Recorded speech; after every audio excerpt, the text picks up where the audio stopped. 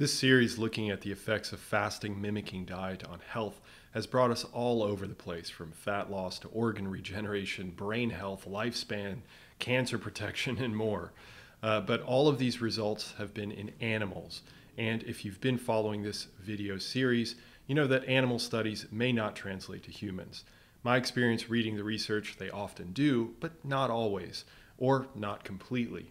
Well, let's stop looking at the animal data. Let's look at us, humans. At least I hope. All the data from here on out is exclusively in humans. And while we will get into some interesting data, there are certain limitations here that we wouldn't see with the animals. Like, we can't cut a human's brain open after they consume a fasting mimicking diet, or remove their heart. That all gives me some mad scientist vibes. It's alive! It's alive! It's alive!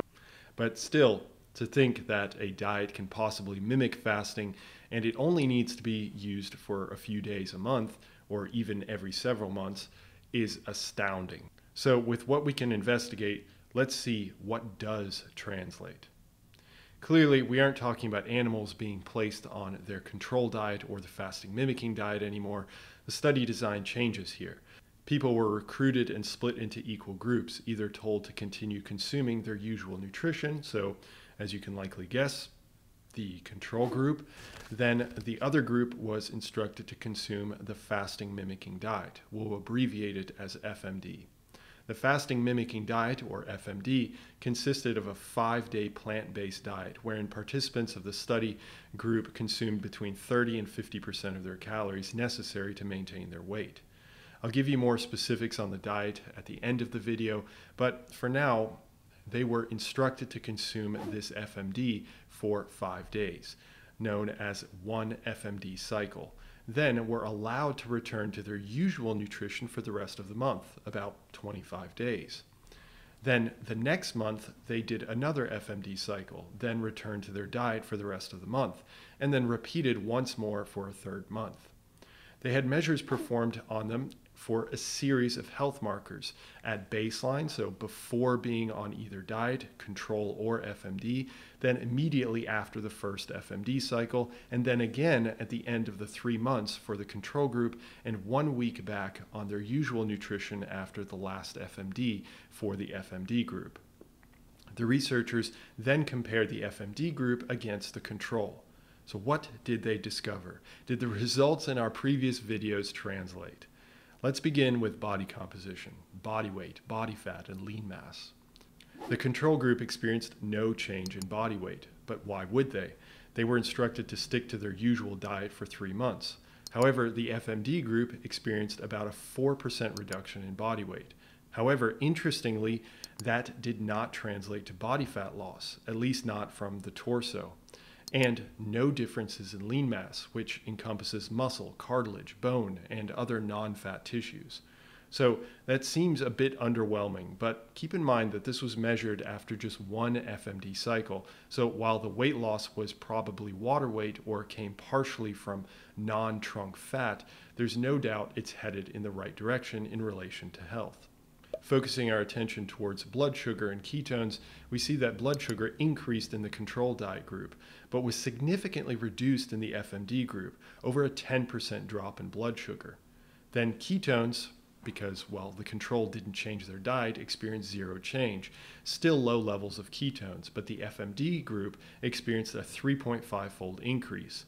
That's likely because even though they were consuming carbohydrates in a high percentage, that percentage is based on extremely low calories, yielding a low carbohydrate diet regardless. But would a full-on fast or even a ketogenic diet yield higher ketone levels? I think so. Now, here are some really interesting results looking at insulin-like growth factor. Again, control showed no changes, but the FMD experienced a serious drop of almost 30%. Insulin-like growth factor, or IGF, is linked to so many processes within the body, but one of its functions is to promote growth, although it is also linked to inflammation. So reduced levels would indicate reduced overall growth in the body. That can be a great thing when discussing something like cancer, as we saw in the previous videos.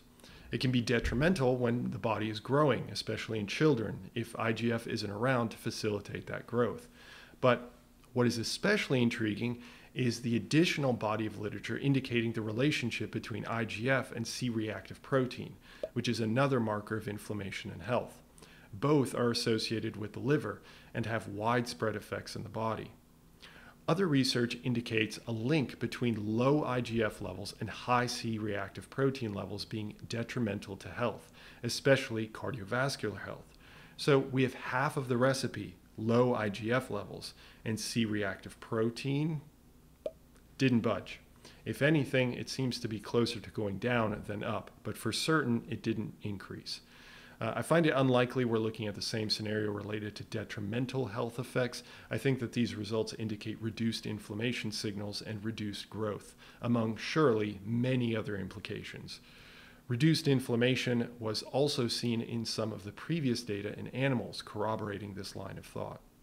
So far, this data implies that a fasting mimicking diet reduced blood sugar, increased ketones, reduces weight, insulin-like growth factor, C-reactive protein.